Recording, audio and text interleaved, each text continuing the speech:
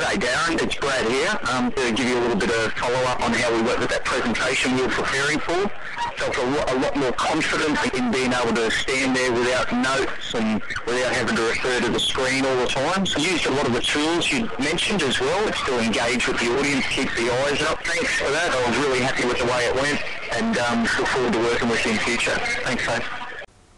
In early 2008, Kevin Rudd stood before the Australian population and said, "Global warming is the greatest moral dilemma of our time."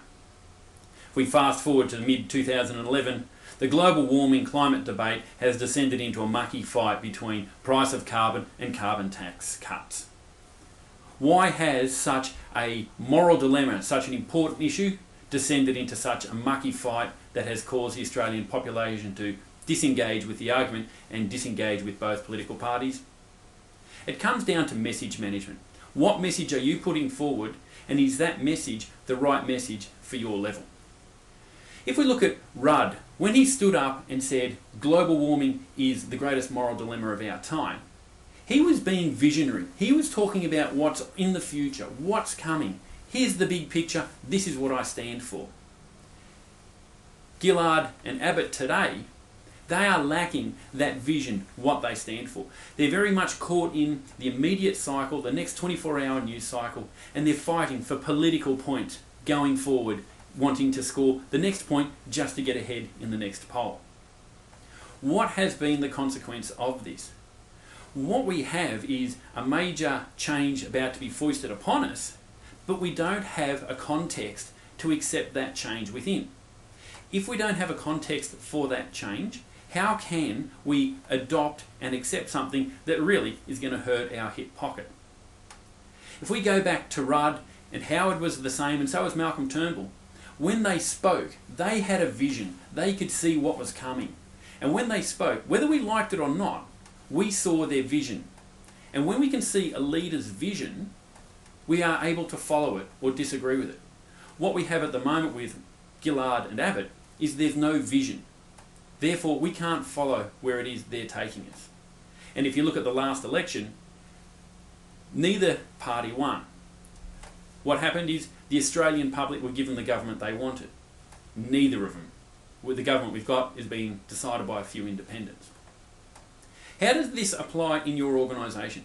If you're trying to put forward change, if you're trying to make some radical moves within your organisation, are you setting the right context for the changes? Are you looking big picture and selling the big picture message? Or are you simply talking about the small change in a small area and what it's going to mean today? Think big picture. Are you the right person to be delivering the big picture message? Or is that to come from someone further up the tree than you? Are you the right person to be talking about the nitty-gritty details, or is that something you should delegate down to the lower levels so they can talk about it in the detail that is required? If you have the right message at the right level, your audience, your team, your staff, your customers will be able to adopt your message and see where it is that you're going. And when they can see where they're going, they know what is in it for them. They know what the change is going to mean. Get the right message at the right level, and your audience will buy the message from you every time. G'day Darren, it's Brad here. Just leaving a message to give you a little bit of follow-up on how we worked with that presentation we were preparing for.